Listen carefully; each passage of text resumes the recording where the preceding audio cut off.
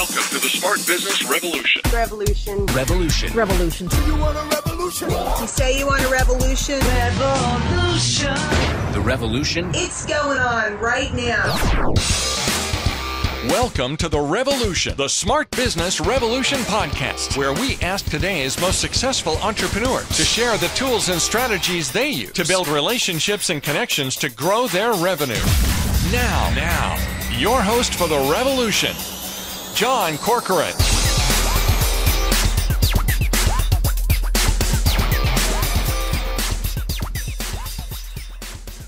All right, welcome everyone. John Corcoran here. I'm the host of this show, and for those of you who have not checked it out before, hopefully you have, but if you haven't, check out our archives because we've got some great interviews with smart CEOs, founders, and entrepreneurs of all kinds of companies ranging from Netflix to Kinko's, YPO, EO, Activation Blizzard, LendingTree, and many more. And I'm also the co-founder of Rise25, where we help connect B2B business owners to their ideal prospects. My guest here today, his name is Jabez LeBret. He went from homeless as a teenager to then studying finance in college, had to drop out of high school, but then went back, got his GED, went and studied finance, and eventually made his way to Nordstrom's. He's had his own agency, which he sold, marketing agency, which he sold. He's run a boarding school. He's been involved in a lot of different things and has spoken on lots of different stages, given over 1,000 different presentations, written books, very active in the Entrepreneurs Organization, EO, which I'm active in as well. And he now runs Lotus Launch, which is an online content library helping entrepreneurs manage their journey to seven figures and beyond in revenue. And his book is I Don't Match Socks. I love that title. 7 Principles That Open Doors, Lead to Promotions, and Build a Better Culture. And fun fact, he grew up in a small, or originally was born in a small remote village in Alaska. So we'll have to hear all about that. Of course, this episode brought to you by my company, Rise25, where we help B2B businesses to get clients, referrals, and strategic partnerships with done-for-you podcasts and content marketing. And you can learn all about what we do at rise25.com. All right, Jabez, I'm so excited to have you here. I saw you speak on stage at a conference last year, an EO conference in Los Angeles, and you just absolutely crushed it telling your personal story and connecting it to the work that you do. First, let's start with that story. So you had a bit of a tough upbringing, started in a remote village in Alaska. I'd love to know what that was like. But you ended up being homeless for a while as a teenager. So take us back to that period of your life and some of the lessons that you bring forward from that experience. Yeah, thank you so much for having me on, Will. It's an honor to be here. And, you know, we don't never really choose the beginning. That's kind of one of those things that, you know, your life starts the way it starts. And, you know, I know some of your guests you've had on before, like Victor and some other folks who've had some interesting upbringings as well. And they'll probably say the same thing, which is you just kind of are dealt a certain deck of cards and you just kind of go with it. You know, my mom's a paranoid schizophrenic and, you know, she really struggled, you know, through that in her early 20s. And she had moved up to Alaska to get away from everybody and then met my dad. And I happened. I was the last baby born in my town. So the doctor retired and now all the moms have to they closed the main hospital down and now all the moms have to get flown over to another city. And that's kind of an Alaska thing. That's not that surprising in Alaska. You know, but we lived in a cabin, out in the bush, and they were both fishermen. They had a salmon fishing operation. And I was about 2 weeks old. My mom had a pretty major episode and, you know, it involved a shooting and, you know, my dad survived the incident and my mom, you know, had to go in a mental hospital. And it just really kind of set the tone for what the beginning of my kind of journey was going to look like. And, you know, as I progressed, so many people stepped in to help out, you know, and kind of give me support, but I still kind of meandered through, you know, and eventually when I was in high school, my mom had another episode and, you know, I ended up homeless. You know, my mom just disappeared. And by this point, you are in Spokane, Washington? Yeah. So my parents had separated and I was playing parent tag for those that had, you know, separate parents. And so I was bouncing back and forth between Alaska and Spokane. And my dad had lost custody a couple of years prior. And, you know, so he was up there and I hadn't been up to Alaska for a couple of years. And then I was 16 and, you know, it was the weekend before Thanksgiving and, you know, my mom just left, you know, and she had remarried stepdad was pretty abusive, so it wasn't a good environment. And I kind of was on my own from then on. But luckily, like in that situation, I had 5 friends' parents who let me couch surf through the remainder of my junior and senior year in high school, which So is pretty you phenomenal. you end up moving around from different friends' houses. Are you working at the same time, trying to? Oh yeah. I started working at 14 at a latte stand. I was a little young barista there. Probably total violation of OSHA or whatever. But like I worked at this little coffee stand, and then eventually I got a job bagging groceries. Washington State, they're known for their coffee, so they look the other way. They're like, hey, the coffee's the important part. Yeah, forget the child labor laws. No, it's super awesome that I had people give me employment. And that was really the only way that I got money was through working, and so I didn't really have much of a choice there. And my parents' friends, about 1 or 2 weeks per house, and I kind of bounce around, and I bagged groceries and worked in the deli and worked in the bakery. I mean, I would work anywhere that would take me. I would work for sure. Yeah. Now, were there? Did you have entrepreneurial inclinations at that point in time? Were you thinking entrepreneurial, or was it just like whatever I can do to make a buck, and job was it for you? It's weird because I hate to think that entrepreneurism is like an inherent thing. But even as a young kid, when I was like 8, 9 years old, I was, there are some winters we get a lot of snow in Spokane. I'd recruit my friends to come work for me, and we'd go shovel driveways and get snow off of roofs. In the summertime, I ran a little lawn mowing business, and I just kind of always found myself in that situation in high school. I skipped class relentlessly. If you could get an A in cutting class, I was acing that class. And one of my teachers, he was a physical science teacher who owned 2 small companies that he ran in the morning before high school. So he'd wake up at 4 a.m. and run these 2 small companies and then come be a teacher. And he said, hey, would you like to learn about entrepreneurship? And I was like, sure, whatever that is. And so he kind of walked me through it, and we met from basically middle of my sophomore year through the end of high school, once a week on Wednesdays for about 20 minutes after class. And he just taught me about entrepreneurship for a year and a half, 2.5 years, which is amazing. That teacher took that extra step, that they didn't have to, but I came out. Must have seen something in you. Yeah, I don't know. I guess so. I think I know since we ended up in a school project, I know so many teachers, and they just really are awesome. Teachers are amazing humans. But it was pretty big deal for me that he took the time and effort to do that, and really kind of give me a start in understanding it. I mean, he even had me writing business plans. So I wrote a business plan for a coffee stand in my junior year in high school. I wasn't able to get it off the ground myself. And so we sold the plan to one of his friends in Florida, and they're still up and operating 20 years later. Nice job selling the assets, though. I know, right? Jeez. I think I sold it for $150. Still something. But I was stoked. Yeah, I was so excited. Yeah. Your first business sale. There you go. Exactly. And what about the parents of the kids that you were friends with that housed you? I mean, 2 years to house you, even rotating from house to house, that's a long time. Yeah, it is a long time. I can't say enough to how just incredible it is. My life would have been a disaster had that not happened. I mean, I spent some time on the streets prior to that happening, and that's not a place to be as a teenager.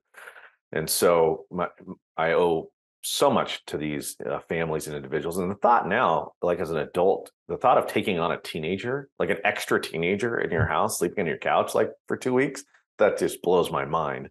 But one of the families, the dad owned an insurance company. He was an insurance broker. And so he had an insurance company in town, and he had maybe, I don't know, probably 8, 9 employees in that office, and had another office in Seattle. And Dudley Bain, man, I learned a lot from watching that guy too. Man, I wish someone in insurance had taken me under their wing when I was in high school, because to me it was always the joke career when I was younger. And then when you become an adult, you realize it's the absolute opposite. You sell something once, you benefit from it for years to come. And everyone I know went into insurance, 10, 15 years later, they're just like on the golf course. Yeah. I'm oversimplifying it, but it seems like that to me. That way. Yes. Yes. Yeah. It's a great business to be in, for sure. Yeah. So you end up having to drop out of high school. I just didn't have enough credits. It was a weird situation. I got kind of close to the end, and I went to a huge high school, like 2,000 students, and I never fault the guidance counselor for not really having quite figured this out earlier.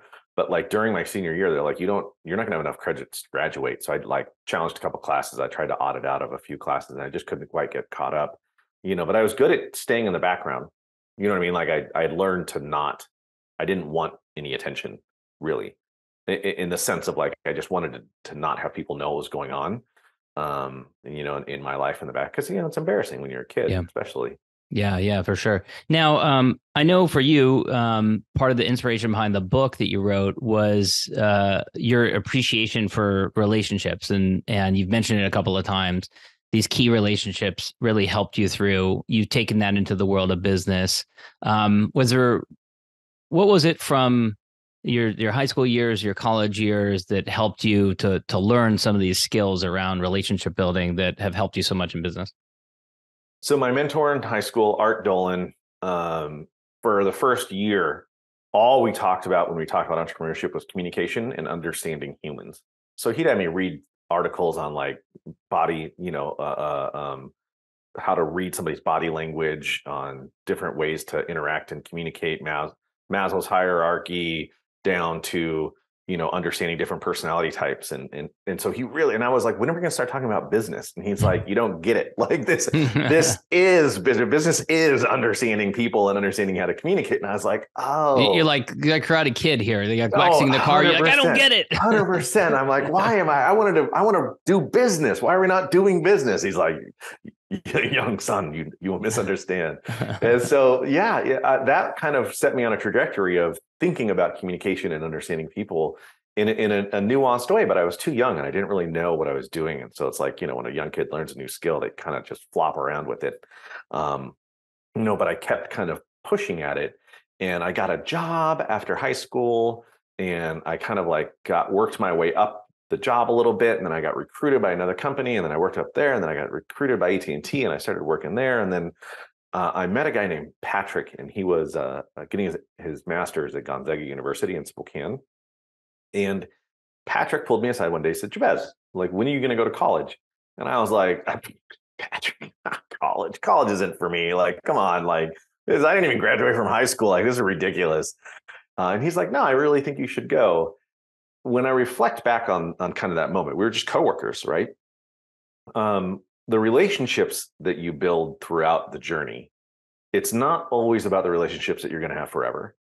And it's not always about the relationship being the biggest relationship or the most key monumental like person that you're like, man, if I could only get to know this person, everything will fall into place. That rarely happens, by the way. But sometimes it's just those little relationships that can have a pretty big impact on just your overall trajectory and opportunity. And so I kind of took what he said to heart, and I was like, well, maybe I should try. And so, I tried to get into Gonzaga, and they said no at first. And then I went back and convinced them to let me in, and got my GED, and, eventually went back and started college. And I think that that's interesting, that such a quick pivotal. And then I didn't work at AT&T anymore. And then Patrick graduated and went on to his life, and I've never talked to him since. Like, I haven't talked to him in 20 plus years. But he had a huge impact. And then after college, obviously, I kind of started to hone in and learn the skills. And I had a mentor in Seattle that was really monumental in helping me understand how to build a network and then take it that kind of next level. Yeah. You have such a variety of background and experiences. So one of the stops along the way, you were doing a lot of legal marketing, working with law firms. And I'm kind of fascinated by people that are able to infiltrate worlds where, there's a high degree of trust and where they're clearly an outsider. So I'm a recovering lawyer, so I can say this, but lawyers tend to like want to hire other lawyers to do their marketing. It's the stupidest thing ever, but you know it's true, right? They want to hire other lawyers to do their marketing. So how did you end up building a marketing firm focused on law firms? You know, given we've talked about your academic background isn't exactly going straight through Harvard Law. So it's funny. I remember very clearly. I was at an event, a law firm, a legal event, a bunch of lawyers, and somebody said, "Oh, you're a non-lawyer," and I was like, "Non-lawyer? No, you're the lawyer. Like I am not the non. It's like calling me a non-smoker. No, I'm not a non-smoker. You're the smoker. You are the lawyer. I am not a non-lawyer." I was like so offended. I seen if I had my book back there. I was so offended.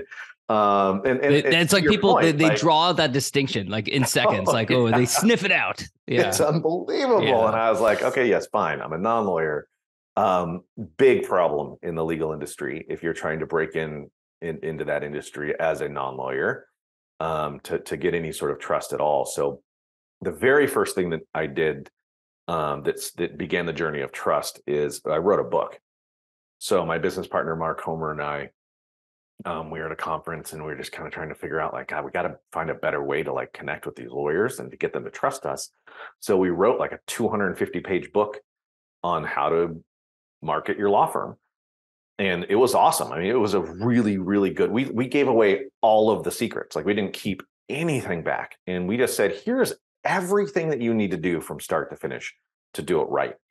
Knowing that a lawyer is not going to want to spend their own time, which is billable hours, writing a blog post necessarily, or tweaking their SEO, or trying to figure out the best next design thing for this. Like they're just not going to want to do that. So enough of them would hire us. That was our first step, and it worked really well. Started getting us speaking engagements and getting us kind of in front of lawyers. And then I figured out that lawyers have their continuing legal education credits that are mandatory. And there's 2 areas that non-lawyers can create CLE courses. One of them is in ethics and one of them is in technology. And so I created a technology CLE, and then I created a bunch of ethics of marketing CLEs, the ethics of marketing. And then next thing I knew, fast forward several years later, I was considered a leading expert in legal ethics in 36 states, in the US, and had dozens and dozens of CLEs that I had created under my belt that, were helping kind of guide and lead law firms in states all over the country on the legal parameters of how to put their law firm online. Yeah, that's such a great lesson, because law degree or no law degree, then you'd establish your bona fides. You'd establish your credibility. You could point to all that and say, this is my credibility in this field. Yeah. I mean, they'd say like, oh, well, you're not a lawyer. And I'd say, well, yeah, but you just read my article in the American Bar Association. So apparently other lawyers trust me to know what I'm talking about. So right. So you end up selling that agency, and what inspired to go start a tuition-free boarding school for girls? Too much bourbon on vacation. That's actually kind of not. I thought you were a gin drinker. That's what I read. But I am. I love gin. That's the problem. Should have stuck to it. I should have stuck to it. So my wife and I were on vacation up in Northern California, and we were just sitting around and literally were having some bourbon, just enjoying ourselves. And just like a flash in my brain, I had this idea, and I was like, "Holy crap! I think I can build a high school that will pay for itself, that we could use to leverage to help underserved youth, or youth like me, like kids that were like me." And my wife is brilliant, and she also understands really well that I am an idea machine, and she's kind of more on the opposite side of the fence. And so she was like, "Great idea. Go think about it. And if in 3 to 6 months you still are thinking about it, we can talk about it. Like, go do some research and see what you can figure out." So I went away and I did a bunch of research, and I came back and I said, "Hey, I think we got a good idea here. You should help me figure this out." So she's like, "Okay." So she started doing some research as well. And next thing we knew, I was like, "Oh my gosh, once you know something, you can't unknow it, right?" So like once you've figured something out, you cannot unknow the knowledge you have. And we had a really, really innovative idea for a school that would have a really big impact on kids' lives. And I think that when you start to get into that sort of territory, man, doing marketing for law firms was awesome. And I'm so grateful for that business and for my business partner and all of our staff and everything. But how do you not go do that thing? Yeah. Like, I feel Was like this is before you sold it? Yeah, this was before I sold it. And so I had to go to my business partner. So it's kind of driving you towards like, I want to do this next thing. Oh man. So I'd go to CLEs. I was traveling all over the country, right? Going to deliver CLEs and to, work with bar associations and meet with clients. And so while I was doing that traveling, you get downtime when you're traveling for work. So I'd set appointments with education leaders in K-12. And so I started meeting for a couple of years. I got a chance to like meet with, this person and this educator, because, I'm not an educator, right? I don't come from K-12 in the sense that I've never been a teacher or administrator. So I had a lot of questions. And so I got to spend time just kind of asking questions and running my idea by people. And then, my wife and I kind of tweaked the idea. And then we had something that we really had a solid plan and kept sharing it with more and more people. And a bunch of people said, that sounds awesome. Like that would 100% work for the kids, but I don't think you could get it off the ground. That was almost 90% of people's response. Of course, yeah, if that existed, drove you a little bit. Worst thing you can tell me is, I'll show you. That's an amazing idea, and it'll never be able to happen. And I'm like, oh yeah, it's like, just give me a minute. So, unfortunately, it didn't work out. You ran into trouble before the pandemic, but let's talk about what happened. It did and it didn't. So we did launch. So we were able to launch, and we were a school for 2 years, which is pretty amazing. And then we actually ended up opening the boarding program. And we had students live with us 24/7. We picked all girls to start with because we needed to just focus, and had all these plans for expansion. We had just found another school we were merging with. The next school year was going to be 65 students. The very next school, we raised over $1 million in about 18 months to launch the program. There was a relationship crash course right there in a new market. And March rolls around 2020. And all of a sudden, like, you're running a boarding school, and it's a brand new innovative boarding school. And, the pandemic starts and the funding dries up because nobody's funding innovative programs that are just getting off the ground. And, we can't keep the students for safety reasons. Nobody knew when the pandemic started what the heck was going on. And, so we had to send all the students home and get them set up at home so they could do online school. And they all came from really poor, households. And so we had to get them food, and we had to get them internet. Like, not all the houses had internet. And we had to get them laptops. And then we realized, there's other siblings that don't have laptops. And so they're fighting over laptops. So we had to get everybody in the house a laptop. And it became this ginormous lift to undo it. What was almost as big, not really, but it felt like it was as big as getting it off the ground. And then once we had all the students stable, we took a breath and we're like, okay, what do we do? Like, what's next? Like, how do we get? When would this get open again? Like, what would that possibly look like? And we talked to our donors, and our biggest donors were pretty awesome, and they were like, it's amazing what you did, and we're really glad that you did it, but we just don't think it's going to happen right now. And so we kind of went back to the drawing board and said, well, we can't wait. Like, we had like a 2-year-old. Like, we can't just put our entire life on pause for a complete unknown that we have no control over. And so we ended up, kind of really winding it down from there. Yeah. That must have been hard during the pandemic, winding it down, sending the kids home. It must have been just incredible setback. Yeah. Yes, hard for us for sure. But the kid that you're sending home and mom's drunk at 10 a.m. every day, that's hard for them. Much, much, much harder for them. And to have known that you had somewhere that they were safe and happy and growing, heartbreaking. Kind of, I don't know a way to really explain what that felt like to have to do that. You kind of have to remember we're trying your best and you can't control everything Right. in life, and it's going to happen. And about 4 months ago now, we got a call from a school. We had gotten one of our girls, and we'd gotten, the child protective services involved. It was a really bad situation. We got her into another program that was actually a boarding school for foster youth in California. And so we were able to get her into the program. And we got a call from them 4 months ago that she needed to have her transcript updated because she's applying for college, which is crazy. Like they were dropouts when they got to us. And you're just like, yeah, okay, that is why. That's why we did it. Yes, we were only one part of that human's journey, but God, like, thank God, like we finally, yes, something happened. Great. And I know that there's more impact than we know. And I think that's something that we often forget, is that you don't always get the call that gives you the really big win that you see and feel, but that there's big wins that happen and you just never hear about them. And so that's why you kind of have to always be striving to make an impact and connect with people, because you just never know. Yeah.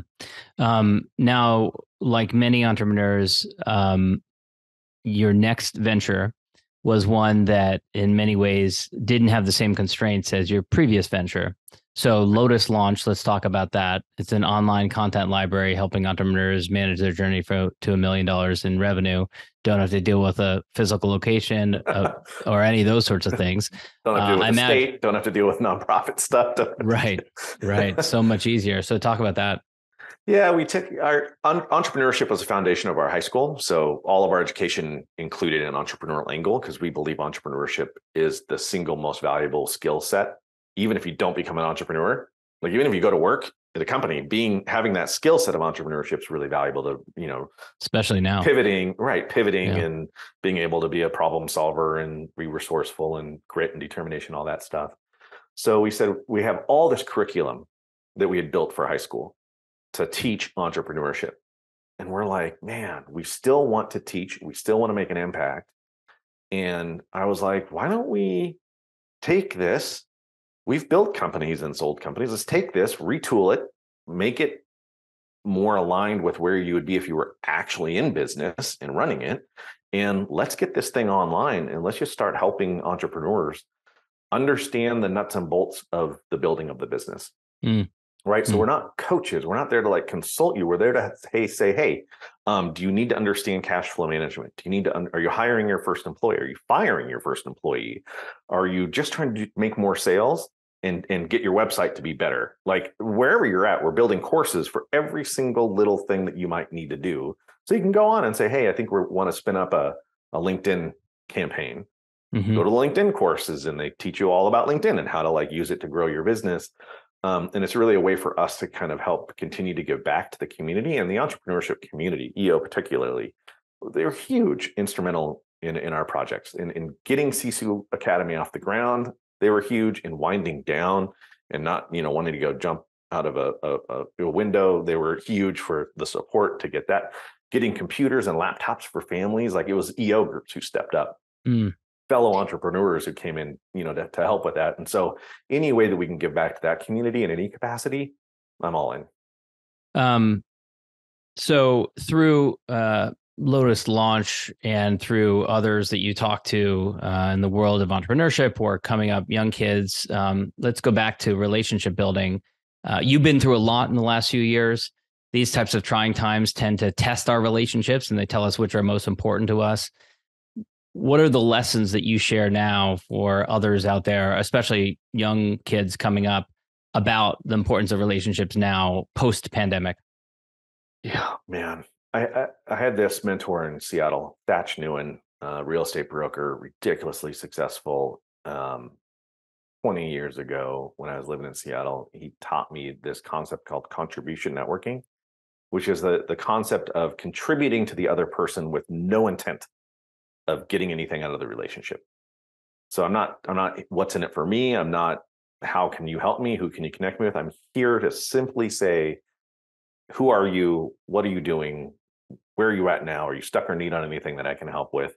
And I may or may not be able to help, but that's my intent. And that's what I'm there to be, to work with. And I think that concept while it was incredibly impactful for me through all of my professional life, now more than ever, it is proven to be the most, I would say, the only way to really start to build strong relationships and build a strong network today is coming at it with that heart of, I'm not here for what's in it for me. I'm here for the other person. And oftentimes you walk away without having gotten or even sharing really a lot of what it is that you're doing or what you need. And that's okay. That's not the point. What ends up happening is that person begins to trust you. They begin to feel more comfortable and connected to you. They begin to really let their guard down and want to become more invested in the relationship itself. And there's nothing stronger than being able to have that with another individual. And whether they ever help you or not isn't the point. All you ever do is work to contribute.